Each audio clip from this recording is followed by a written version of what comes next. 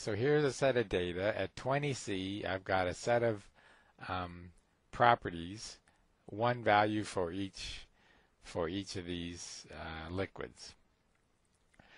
So now I can say view toolbars forms. We've used this toolbar before, and I want to add a control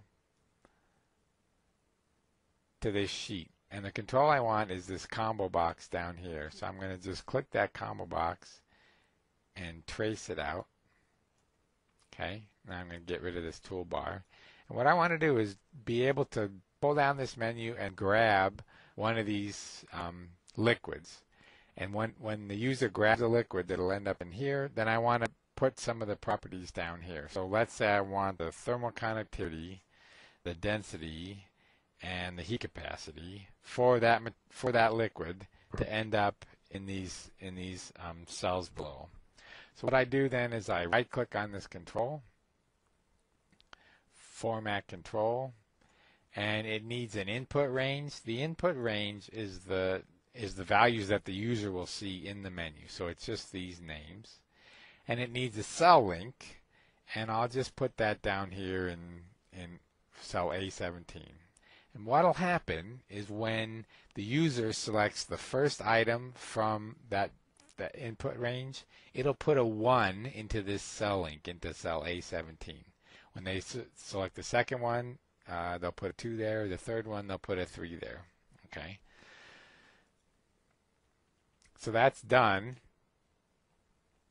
So now what we want to do here is make use of that data. Okay. So you see when they choose ammonia, there's a 1 in there. CO2 is a 2, that sort of thing.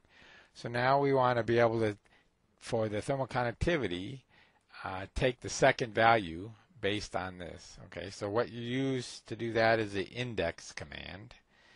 I say index, and then I give a set of data, which is this data here.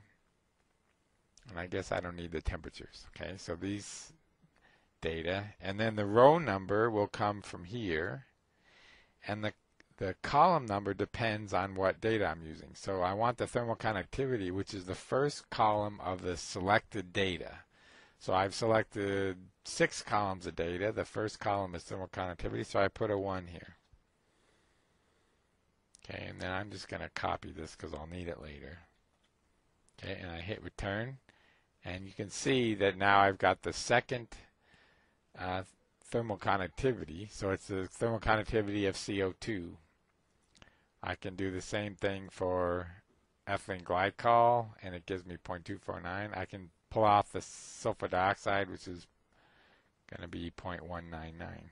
Okay. Then I can do the same thing for density. I use the same formula, but now I just use column 2, the second column in our data. And same with heat capacity, and I use column 3. Okay, so now I can change this to say ammonia, and I get 0.521, 612, 4800. So there you go.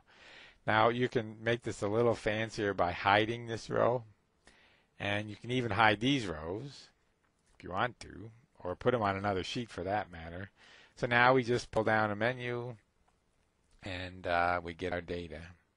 So then you could go and build on this sheet and make use of that thermodynamic data for whatever purpose you would want this data for.